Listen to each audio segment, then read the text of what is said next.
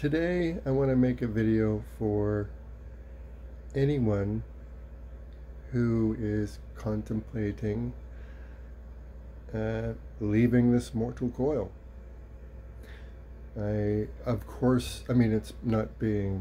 being suppressed, but we know that in the last almost 2 years with this lockdown, we knew suicide rates were going to increase.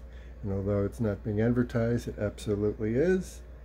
In alternative publications and mediums, the information is getting out. Suicide rates have skyrocketed globally. And now even recently, I'm seeing my newsfeed is now filling up with people either talking about contemplating it or have lost somebody who did it. So I just wanted to make a short video. I have made a couple of videos over the years. They're kind of long. I wanted to make just a quick short one that's more specific to the times we live in right now. So first, to let you know where I'm coming from, that I understand where you're coming from, is I myself have done the deed. In high school, I did the deed. And when I did the deed, it wasn't for, like, sometimes people do it for different reasons.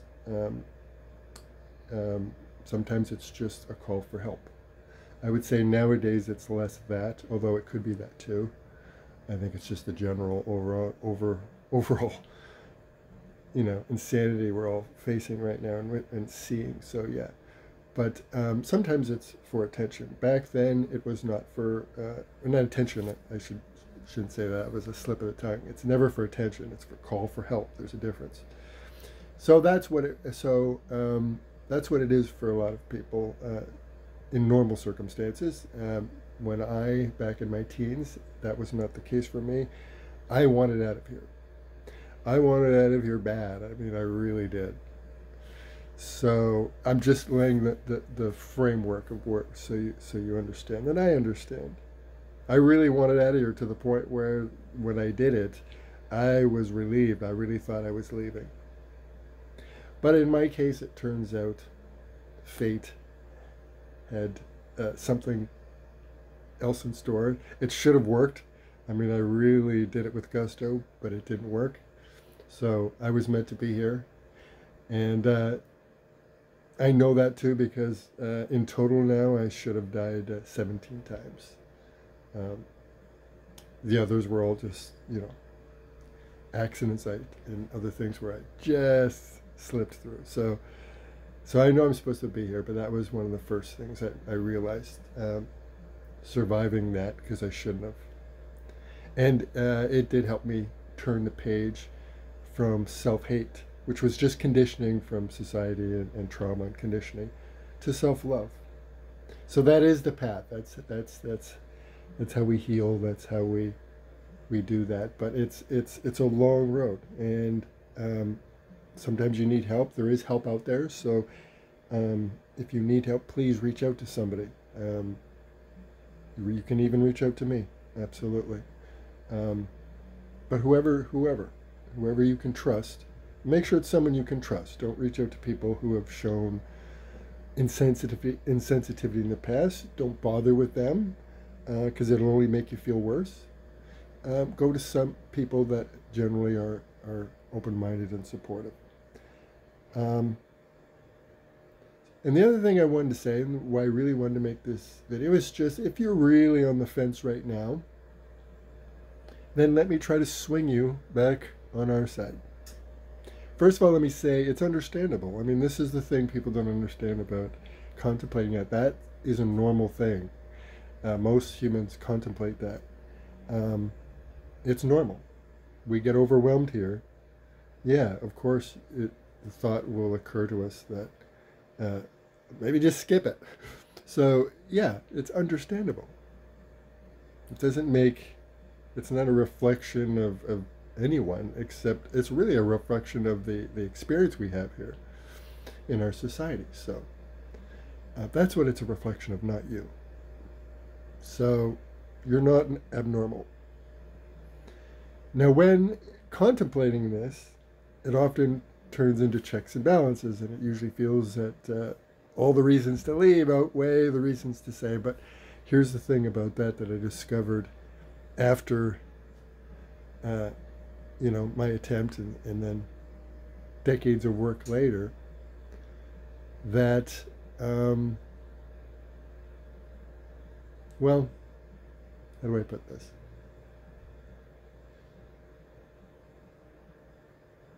Well, simply enough, well, let's just skip straight to what I've discovered is that, first of all, if I was successful, I would have missed out on so much. That's the thing. I thought there was nothing to live for. I really did. I didn't see any reason to live.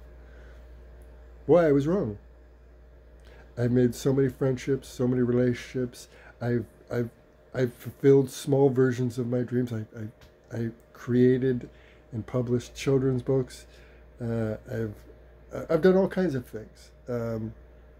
I've touched people's lives. I ended up teaching art classes. I've taught over 300 people with the intention of doing it in a therapeutic way. I could go on and on with the things I've done and the people I've touched and the people that have touched me since then. So to think of what I would have missed out on, wow. But I couldn't have known that that was going to happen. So as dark as things seem now, I'm telling you, you can't see there's a whole other, yes, more challenges could come. I'm not saying just hold on and everything's going to be rainbows tomorrow. That's not what I'm saying.